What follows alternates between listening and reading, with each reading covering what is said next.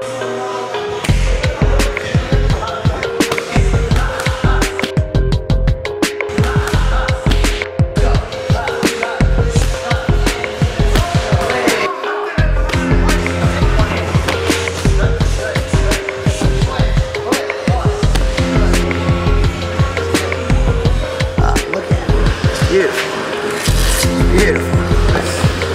He's ready to rock.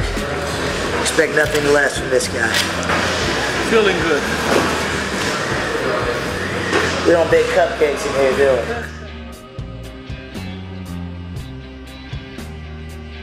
we? My name is Eric Castro. I'm from Guerrero, Mexico. Now I'm living in Douglasville, Georgia.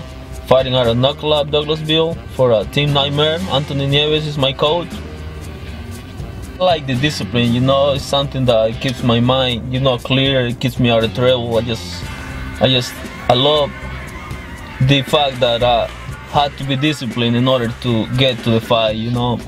It's not about the money, it's just something that I like to do, you know. I fell in love when I started training Muay Thai, you know. It's a feeling that only people who does it knows what to, you know, how to feel it.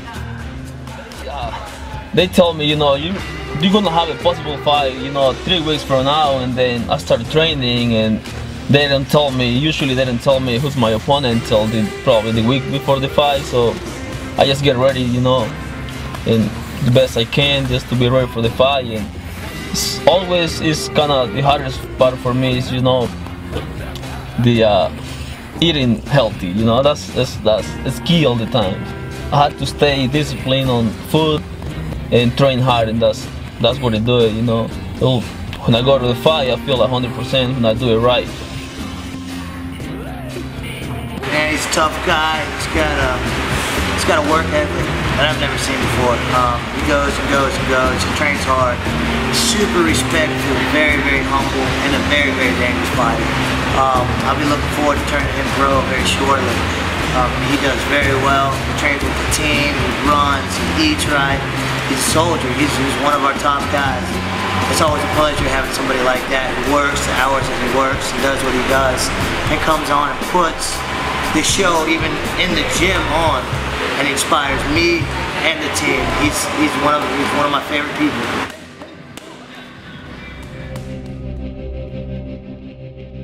Well, yeah, I started training like about 6 years ago with Anthony Nieves.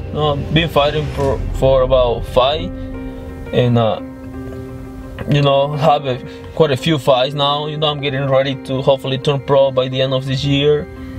And I travel. I went to Virginia, you know, South Carolina, fighting on different stages. You know, it gives me a chance to meet a lot of different people and help people. Now I work at the gym as well, so it gives me a chance to make some, you know, kind of money. Not so much money, but still, you know, I'm doing what I like and making some money, which is, you know, not many people get a chance to do what they love and make money. Who wants to fight? Give a fight. Let's go. Chop the leg on the way in, go! Chop the leg! When we first worked with Castro, he was an animal. He was always a fighter. He would abort technique and go, and he would just crush, crush, crush. He'd be in between rounds doing jumping jacks and just hyping himself up and going for the next round when the guy sitting on the other side looks like he's about to cry. He just got an energy through this world. Now he's brought that energy and that technique together. The past 6 months, he's gone so just above and beyond where he's ever been in his life, and his training is phenomenal. He's sharp, he's technical. He can get in there and bang when it's time to bang. He's a force to be reckoned with. He's a dangerous, dangerous man.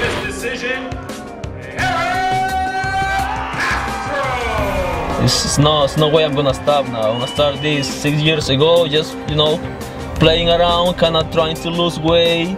Now I just want to do this. You know, I know I can do it, so I'm just gonna work my ass to do it.